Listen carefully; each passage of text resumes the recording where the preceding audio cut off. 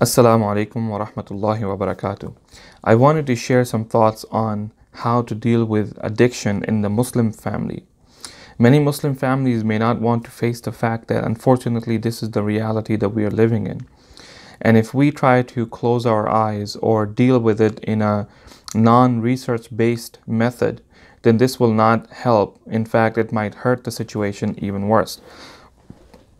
There are so many people that I know that are going through this problem.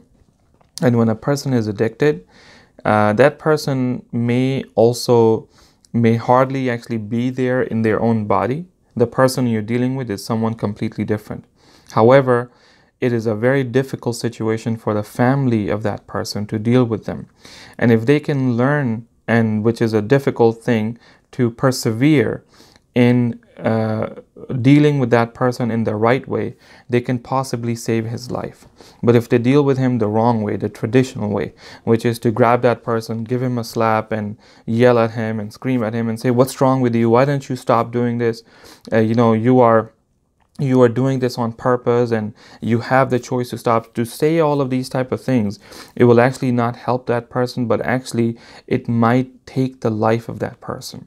Believe me when I say this, that when you are trying to shame that person into stopping this, they will actually react most likely by going and taking drugs even more than they're already taking, and actually might kill themselves by doing an overdose.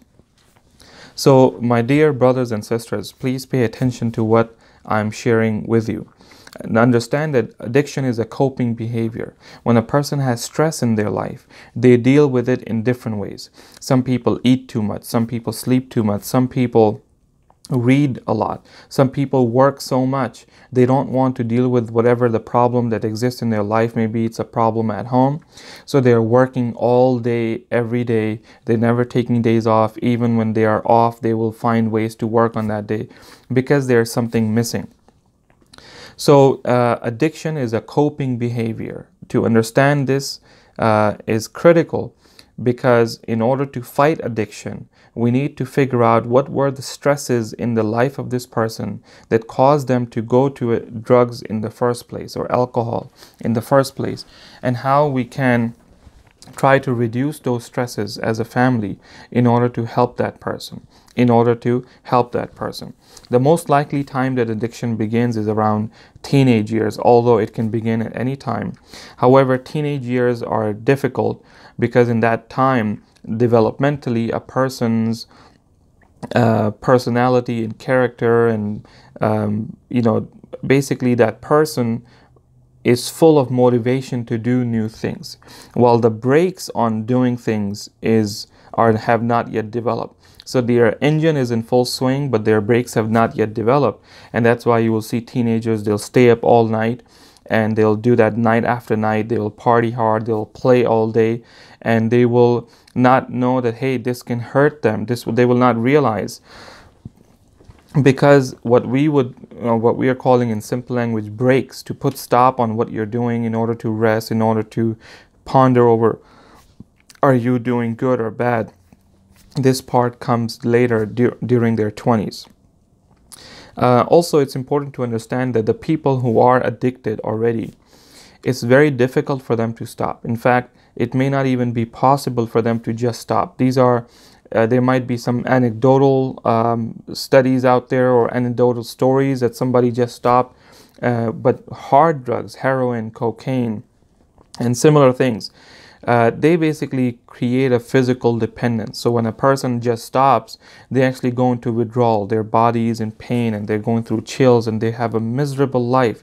And this person will do anything in order to just get that drug, in order to stop these withdrawal symptoms. So, and then on top of that, doing the drugs, basically, it intoxicates the mind. And one of the things that intoxication does is that it takes away the decision-making ability of that person. So when someone says to an addict, "Why don't you just stop? Don't you know that this is bad for you? You will lose your family, you will do this, this will happen and that will happen." This is not actually being processed in that person's mind due to the effect of those drugs. So please understand that doing these things will not help at all. Also, a person who is addicted may actually develop an underground lifestyle, and illegal behavior might result. They'll start to steal things, they'll start to, hide away from people, they'll hang out outside the house most of the time so that they could do their drugs. And this is obviously dangerous for them for multiple reasons. Number one, they could actually engage in illegal behavior and get arrested and go to jail, which is not something that's going to help them, because believe it or not, drugs are available outside in the streets. Drugs are also available in the jail itself, and they will not be able to. A person should not think that if they get arrested and they're put in a cell, they will have no access to drugs. This is very far from reality. Please, again, as I mentioned, the tough love doesn't help. Being cruel, being mean, yelling at them, maybe even physically beating that person, it will not help them at all. In fact, it may hurt them, because once again, you're pushing them back towards the stress that perhaps was the reason for their addiction to begin in the first place. Punishment doesn't fix addiction. If punishment fixed addiction, then people would not have addiction, because we have lots of punishments for people who engage in drugs and alcohol. People who are involved in driving under the influence, they get in trouble, but it doesn't necessarily help them to get out of these issues. What can help? This is the important point. What can help is to show them hope. Some kind of hope that a person can change is actually something that will help them understand that the stresses that I had before and the stresses that I have now, the support that's around me, my family and my friends are saying, hey, come on, give us your hand. We will hold on to you and we will bring you out of it. So the message of support is one of the best things that you could do for them. So if you see a person, even maybe they're shooting up drugs in front of you and they're high, you tell them, and whenever there are moments where you feel like, okay, they're not so intoxicated right now that they know what's going on, tell them, you know what, we are there for you. What can we do to help you? And show them love, show them kindness. Being kind, being supportive. And also, one of the things that you can do, in fact, some countries like Portugal and Canada have done this, where they actually said to the people who were shooting drugs, they said, look, we have this place, you can come here and we have clean needles. You can come and do clean needles. We have heroin, which is clean and pure, and it is not adulterated with anything else. So come and get this heroin and shoot it up yourself, because in this case, at least we can protect you from getting bloodborne diseases from sharing needles with other people. Also, we can protect you from smoking or taking on some heroin or crack, which will actually is mixed with other things which can actually kill you, and they are so dangerous for you. So actually, I know it's a very difficult thing for a person to understand, but if you can give this person more time to live by protecting them from overdosing and by protecting them from getting diseases by sharing needles, you actually have more hope of saving them. If you don't do that, then the person who's shooting up drugs with dirty needles, with shared needles, a person who is just buying drugs off the street, they could actually literally they could die any day, because something could come that is laced with something else and they could actually die from that. So by being supportive, by actually trying to provide a bubble for them in order for them to continue to do what they're doing, which is very difficult for us to say, but in a safe way, it actually does not prolong addiction. And to give them respect and say, you know what, well, this is your choice, and respecting them for that at that time, giving them that thing that, okay, you know what, they're not looking at me as some homeless bum who's a drug addict, but they're actually looking at me like a person. they respect me. This might actually help them to break away from their addiction and to come back to normal life. The goal here with all of these things, which are very difficult to do, I know for many people, is to save the life. If you can save the life of that person, you can deal with the addiction. But you cannot get a person who is already dead to break off of his addiction, because he's dead. You can't get him back. There's nothing you can do anymore. So the method that works, that research shows, is what's called harm reduction, which is we can't stop a person from doing drugs, but what we can do is remove the harm, reduce the harm as much as possible, so that way, and to show them hope in their life so that they could come out of that. So please, if you want to help someone in your family, if you want to see this person alive, try to give them motivation to break away from their addiction. Try to give them motivation.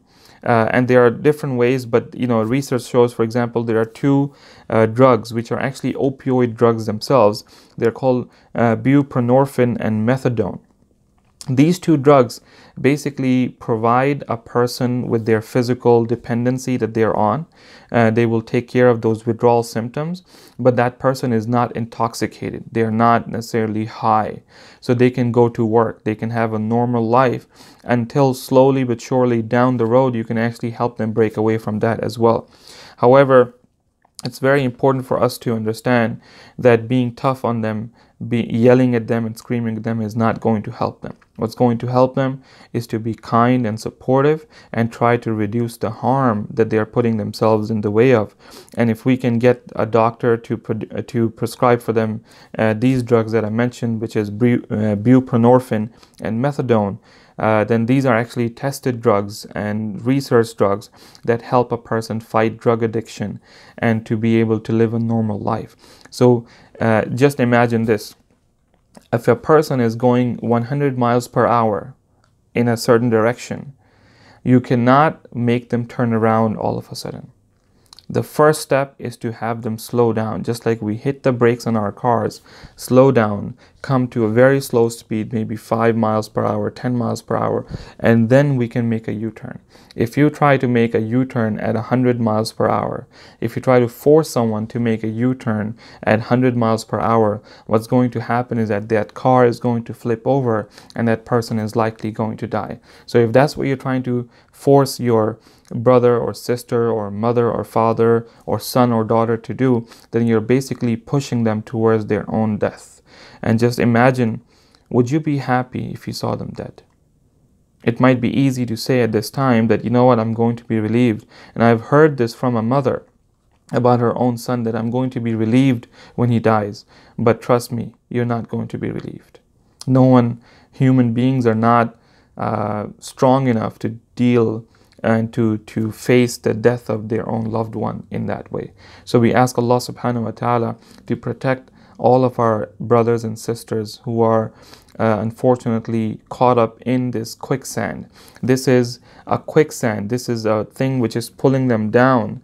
And the best thing we can do is to give them our hand and say, you know what, I'm here whenever you want. I'm here to hold your hand and pull you out and give them hope. We ask Allah subhanahu wa ta'ala to bring shifa to these people and understand that this is a medical problem that has to be dealt with in a certain way. It is not simply the problem that a person is making the wrong choice. Maybe they initially made the wrong choice when they started that drug, but now it is really beyond their own control. سبحانك اللهم وبحمدك نشهد أن لا إله إلا أنت نستغفرك ونتوب إليك جزاكم الله خير.